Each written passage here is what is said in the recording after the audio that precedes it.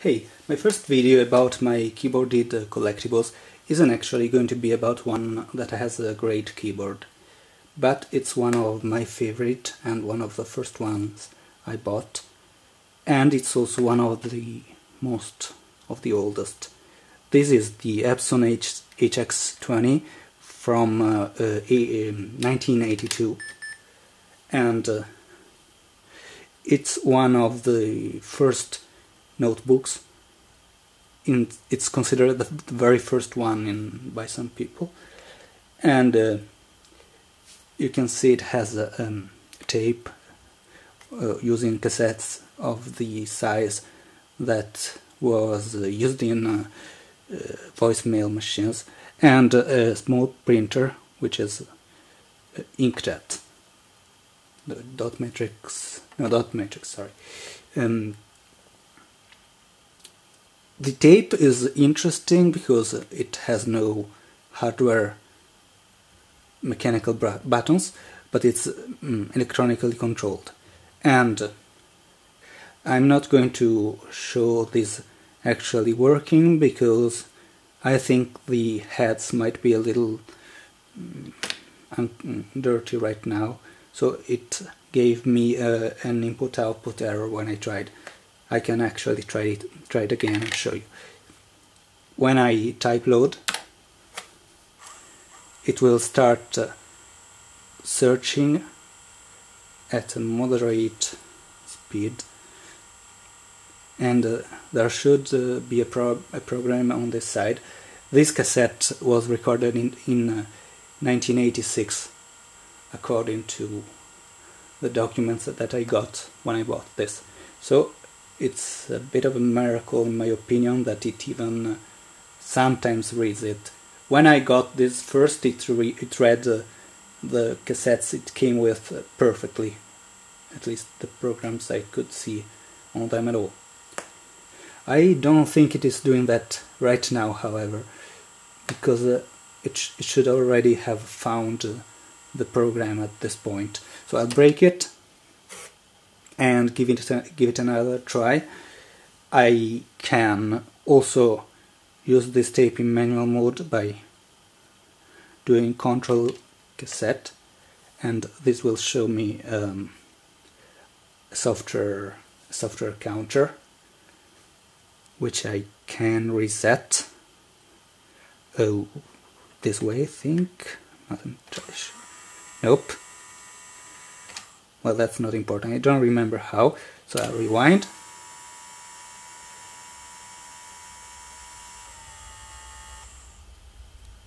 And now I break out of this mode and try again loading just one time.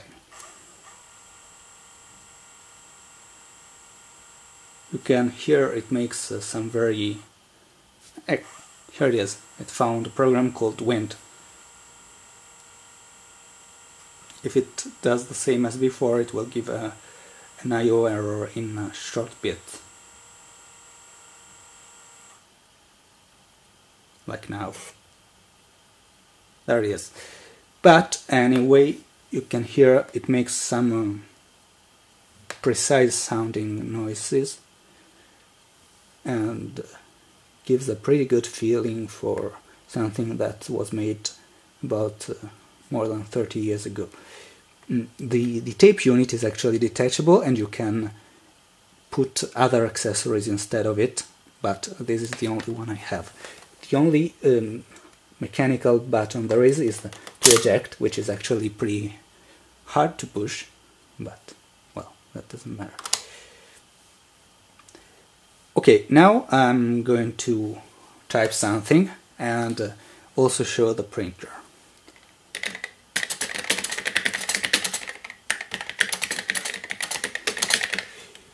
You see, this screen isn't very fast to refresh at all, and the computer is actually very slow. It's below 1 megahertz, but I don't remember exactly how. It's in the hundreds of kilohertz range the processor. And you can also see it typed the first part of my sentence. Then you cannot see most of the latter part, but it did make a new line towards the end, because this screen contains 20 characters, but there is some virtual window, at least that's what the manual calls it, containing 40, because I think that's how many the printer prints. We can verify that by just hitting, well, first I need to turn the printer on, because that's a hardware button. You can keep it off to save power when it's not being used. There is also a manual paper feed button, and there is a button that prints the current screen, both the part that is being shown and the part that is outside of the visible window at this time. The print button is where, because I don't actually remember where to find it right now. There is it's called the copy, but I'm stupid and right now I cannot see it. Here, control copy. It made an inkblot here, but that's just because it hasn't been used in quite some time. But aside from that, it soon started printing actual text. It doesn't seem to have printed my actual sentence. It only managed the latter part. But again, I think that's because it hasn't been used in some time, and if I do it again, I trust it will work.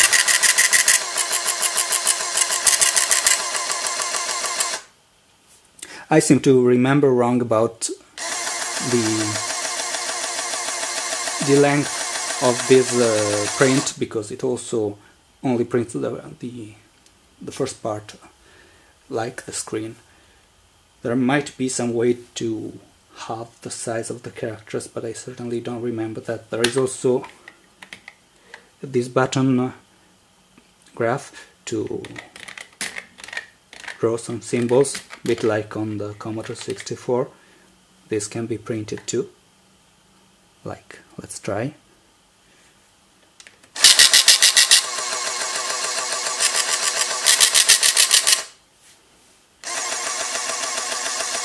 Here they are. The ink is a bit used up now. I do have another cartridge, so that will be good for a while. And I think they are also easily findable on eBay, because they were used in other machines, the exact same cartridges. It has this black part here, which wraps around the printer. Okay, I don't think I have much else to show, except I will type some other things to let you hear.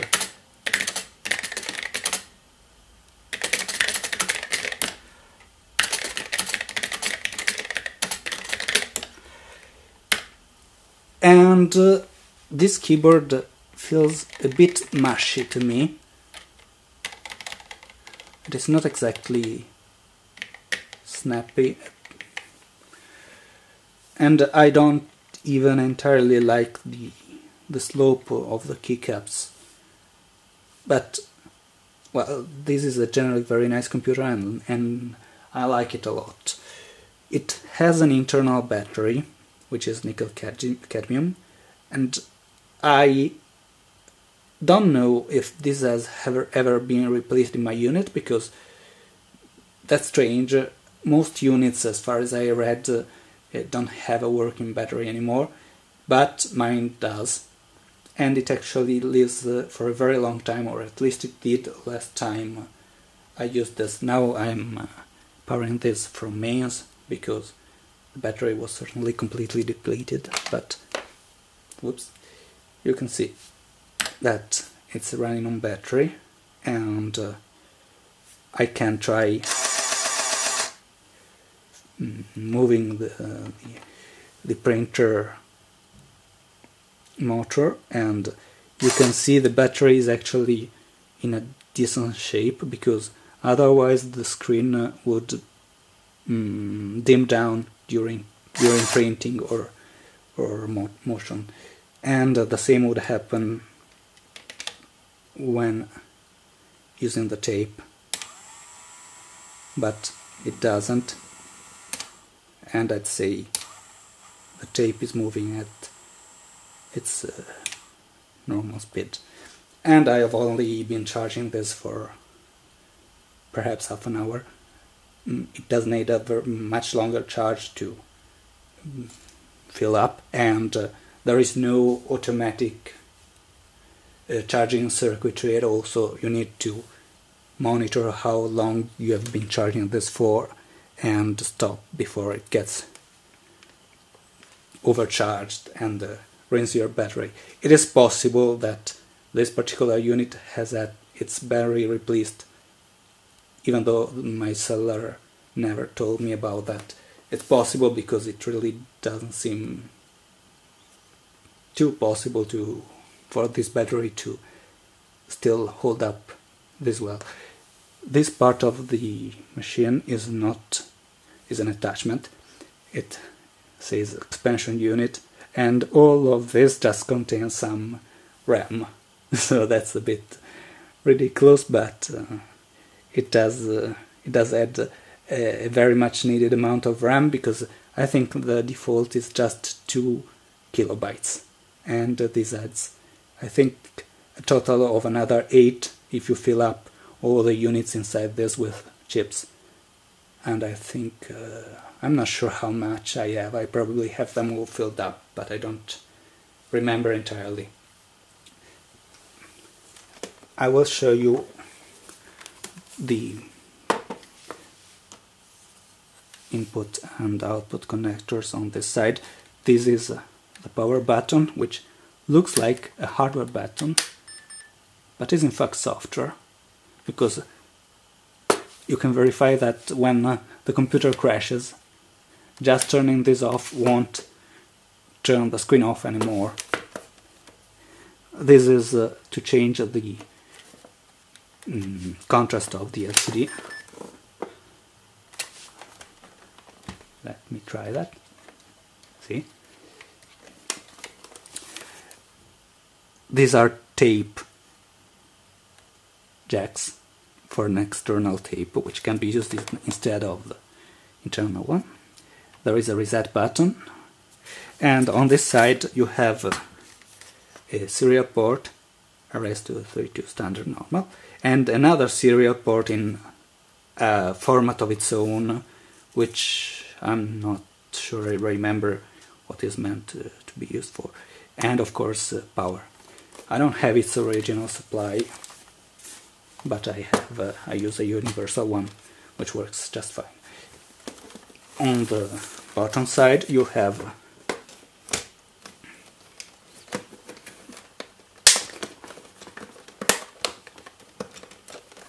this is very easy. Some chips that are mostly firmware. You can replace the BASIC with some other things, because this computer was sometimes used for field-specific applications and came with other things instead of BASIC. And the battery is not accessible through some kind of slot. You have to open up the whole thing, but many people do replace the battery with a do-it-yourself contraption with nickel battery, which lasts even longer. This lasts about, I wouldn't want to say an exaggerated thing, but I actually remember this when you lasts about 30 days of continuous use. So unless you use the tape or the printer, you can keep this on for 30 days without ever turning it off, and only after a month will the battery die. And if you use this to type, to talk about the keyboard in more detail, you have these cursor keys which, like bit like a Commodore 64, are cramped into two only, and you have to use Shift to... Oops, I entered the monitor instead of the basic, and two for the basic. And this isn't entirely intuitive as a way to navigate the cursor, at least not for me. Aside from that, the keyboard isn't great, but it is more than usable. Another thing of notice is that the caps lock is softer. It doesn't lock into place at all. That's different from the Commodore 64, which does lock in place. I don't remember whether it acts exactly like Shift, even though it's softer, or has some different functionality. Let's try it out. Like now it's engaged, which means I type in lowercase because the default is uppercase. But the numbers are still the numbers, even with caps lock locked. So that's a different behavior from just holding Shift, which will give you symbols over numbers. That's it for this computer, and it's a really great computer. It was followed by the Epson PX4 and the Epson PX8, which aren't exactly as cool in my opinion. They are both CP/M computers, and they come with a cassette attachment. In the case of the PX8, it's part of the machine. In the case of the PX4, it's an attachment like this one, but incompatible. And they don't come with a printer. So that's a bit of a unique thing about this model. They do come with bigger screens, and they are much faster, and they can run CP/M applications, which makes them more useful in practice, perhaps, for their age. But none of this is extremely useful now, so this is probably the coolest one of the three. And okay, that's about it. Next time I'll show you my Olivetti M10, which has a much better keyboard. Bye.